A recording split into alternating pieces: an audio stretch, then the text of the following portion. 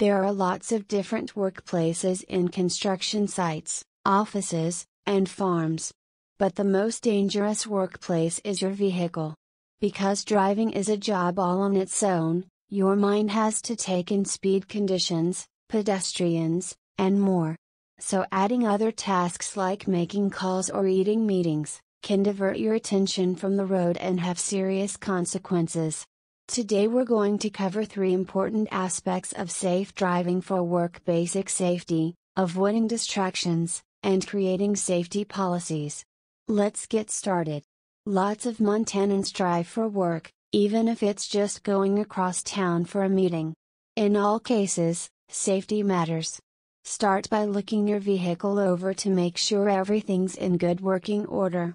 If your car is a rental or a fleet vehicle that's unfamiliar to you, take a minute and locate the controls for lights, wipers, and cruise control, and adjust the seat and mirrors. Looking good. Now, what next? You're so smart. In Montana, more than half of all fatalities and serious injuries from crashes involve people not buckled in properly. So be sure to buckle up. Here are a few more safety tips.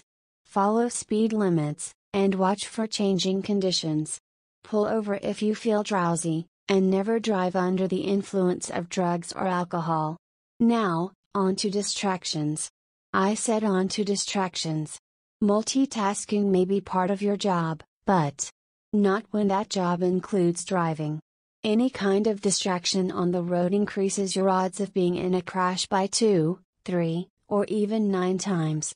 That's because there are 3 basic reaction components to driving that can be affected by distractions: the time it takes you to perceive a situation, the time it takes you to act on that information, and the time it takes for your vehicle to complete the response.